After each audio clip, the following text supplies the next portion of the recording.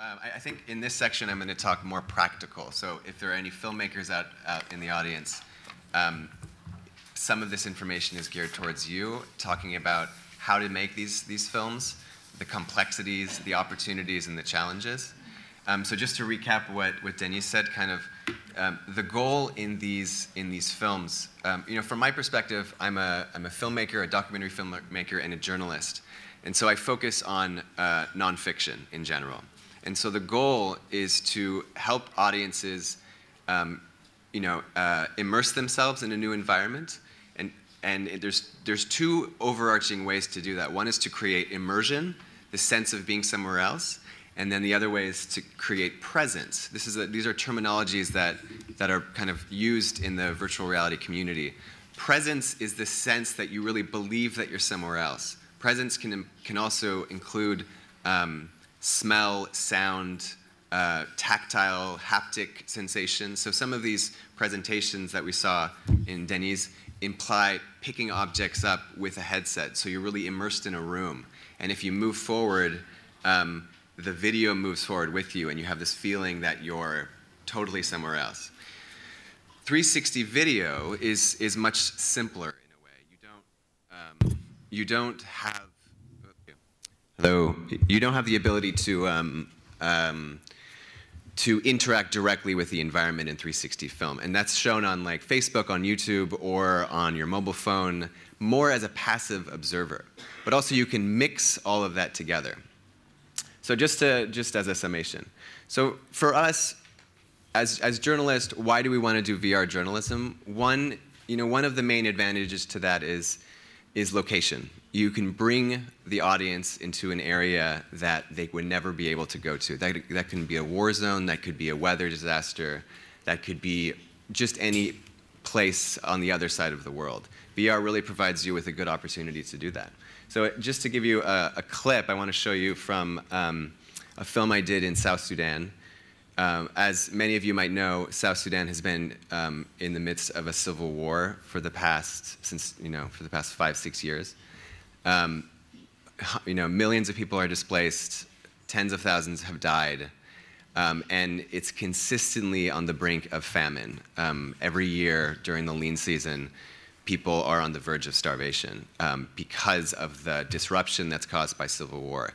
So we wanted to take this new technology and help explain a somewhat complex situation, bring people to South Sudan through the headset. So I'll just give you what you're going to see is the first 2 minutes of the film, in which a United Nations team is distributing food.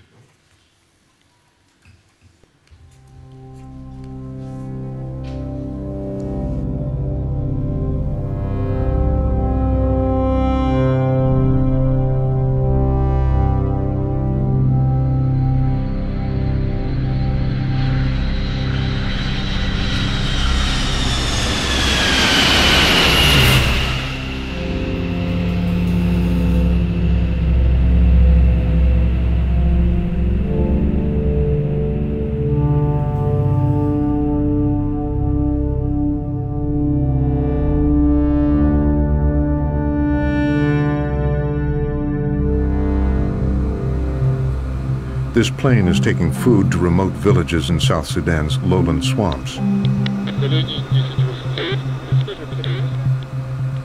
It's the rainy season, and roads are washed out.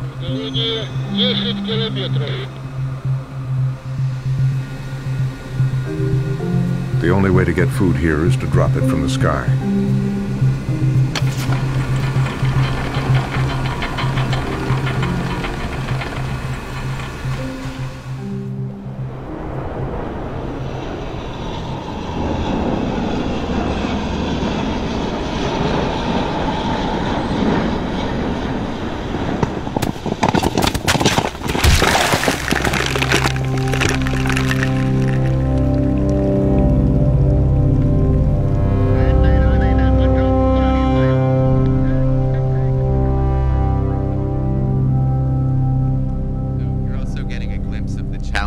You're also getting a glimpse of a challenge, a major challenge in VR filmmaking.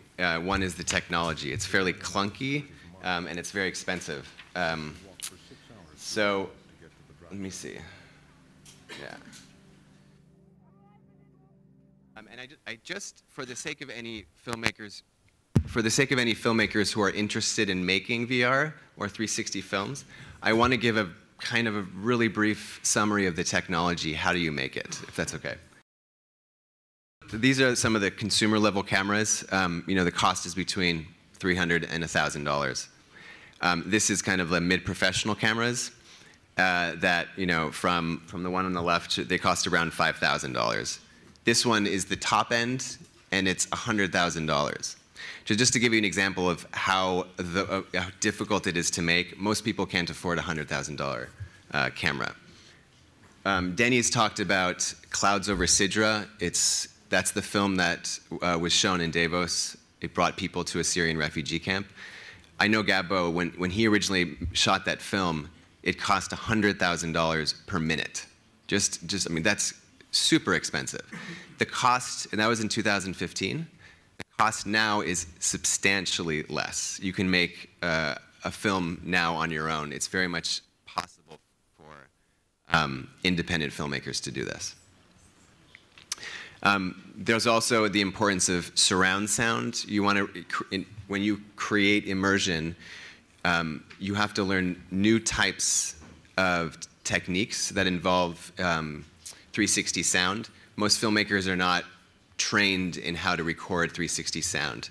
But now that's becoming built into all these systems. It's very, very important. Sound is almost equally as important as the visuals when you are immersed in order to create that sense of presence. So the other major challenge, apart from directing, apart from equipment, is directing. The way you make 360 films or virtual reality films is it's capturing all of the environment. It's capturing top, bottom, left, right, forward, backward. And if you don't want to be in the film yourself, you have to press record and leave the room. So that means that you can't necessarily watch what's happening and you can't control it. That can be an opportunity as well, but often there are accidents that happen. This is, for instance, when we were in a refugee camp in South Sudan, we would leave the camera rolling, only to discover later when we were going through the footage that people, you know, had started touching it and pressing the buttons and stuff. And this is a screenshot from it. The other, obviously, is the danger. That is, you know, it's still about a, you know, a $8,000 camera, and a 70-kilo bag almost landed on it. But we thought it was worth it for that shot because it was kind of cool. Also, there's just a degree of you can see the chaos that you know, filming in the field in a place like South Sudan in Africa. Oh, they can't hear us. Yeah. Let me try this one again. How about this one? Filming in the field in any medium, it can be very chaotic. If you're not there to control it, it's really hard. I mean, in South Sudan, just to give you an example, there were hundreds of children all around us. And this sense of chaos is really difficult to work with. This is another shot from the film. So another thing I want to talk about is integrating. How do you integrate historical footage in virtual reality? That's a really big challenge that Denny's and I both face. You worked on a film that you can maybe talk about as well, that integrates historical footage.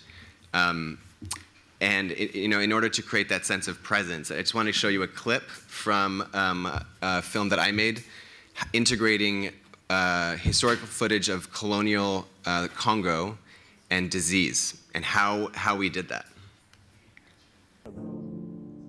Alors, donc, mes enfants, essayez un peu de regarder ici. The late 1920s saw the first epidemic of sleeping sickness of the 20th century. As many as 1 in 4 Central Africans were infected. Tens of thousands died. At the time, the region was under colonial rule. The sound is quite low, so I'm just going to talk you through it. Basically, this is a kind of a a mixed medium VR situation. So I filmed in 360 a classroom, and an animator integrated the film and projected it into the virtual environment. It's very hard to get information, too much information in VR. So often the viewer is completely overwhelmed. If you give them too much information, they can't process it. They're stimulated so much through their eyes and their ears. And so one of the ways to do that is through animation.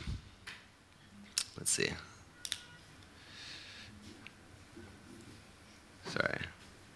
How do I do this one?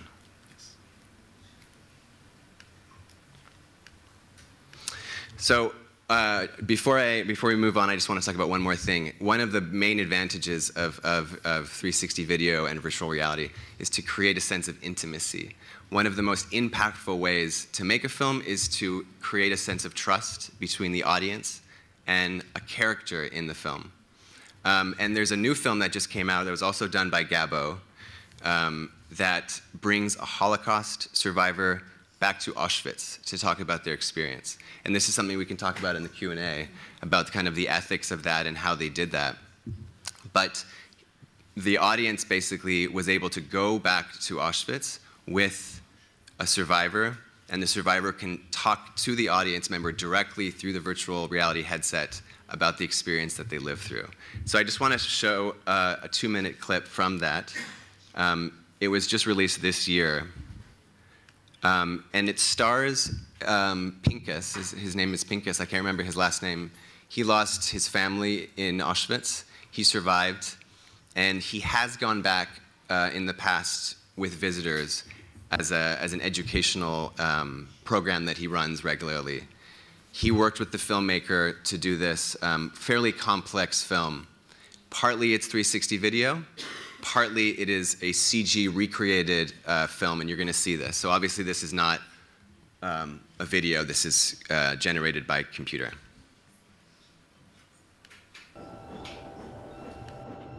When we were pushed into those wagons to take us to the east, we didn't know where we were going. I come back to Majdanek, to this camp, to convey the truth of what actually happened.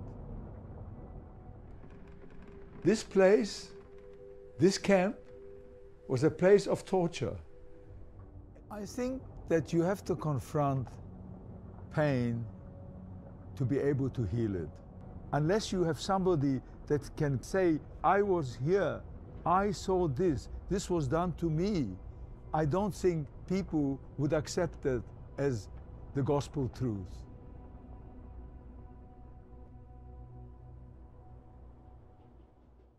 So I think that's a good place for me to end.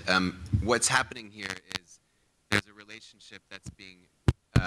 relationship that's developing between the viewer and the subject, Pinkas. And I don't know how many people here have put on a headset, but it's very common for an audience to feel that the person is actually speaking to them directly. It's not a passive interaction like with TV, you know, where the TV, the character is talking to someone off screen. What I think is a very effective use of VR is when you have something like this.